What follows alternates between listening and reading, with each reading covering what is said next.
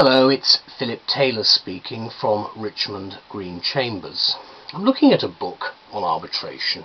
It's actually one of the dispute resolution guides from Informa. It's a light book, 350 pages. It's called A Practical Guide to International Arbitration in London by Hilary Heilbron QC.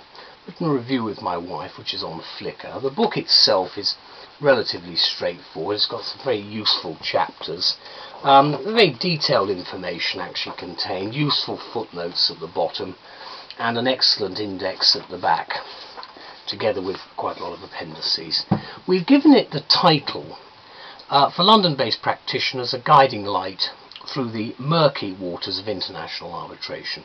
London, of course, being the centre of it, in our view, for want of any other place. What we say, therefore, is London is the world leader in arbitration, and a natural consequence, no doubt, of London's prominence as a world financial centre, only, of course, very recently reinforced in the summer of 2010. So if you're a legal practitioner working in London, particularly on cross-border cases, then you're likely to become involved in international arbitration, in which case you'll be very glad to know about this book, not to mention relieved that you've actually got it. Now, Hilary Heilbron Q.C. is probably known to many people. She's a leading authority on arbitration and has constructed, in our view, a brilliant work here of reference, succinct, authoritative, eminently readable and logically structured. It's a one-stop practical guide which takes a step-by-step view of the arbitral process from beginning to the final enforcement. It examines, in her words, the tactical, procedural and legal issues that arise for consideration at each stage, including the role and attitude of the English courts, very important, with special reference to the importance of the commercial court and the technology and construction court. It primarily, therefore, the focus is on international commercial arbitration, although much of the book's contents, and you can see through just going through the chapters what they are, they apply equally to investment treaty arbitration. So really it's a guide rather than a handbook or textbook, and it will be immensely helpful in our view to relative newcomers to this field, particularly those who need to advise clients of both English and foreign nationalities.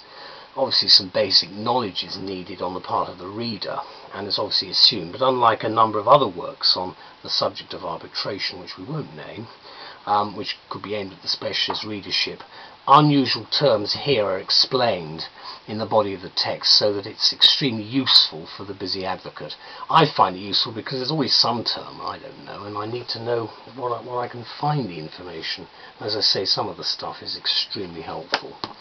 There's an excellent glossary at the back which you can have a good look at, and obviously there are extensive tables of cases, legislation, conventions and rules.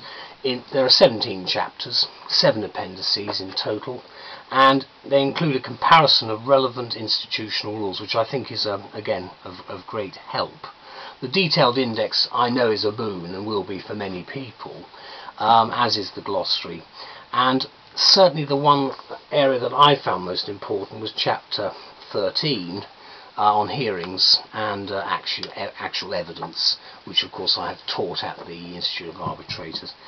So as part of the dispute resolution guide series, I think Informa have come up with good stuff here. It's a especially useful reference for foreign as well as English lawyers and in-house counsel wishing to increase their familiarity with arbitration in London, providing what we describe as a guiding light through its sometimes murky waters. So thank you very much to Hilary Heilbron and to Informa. Bye-bye.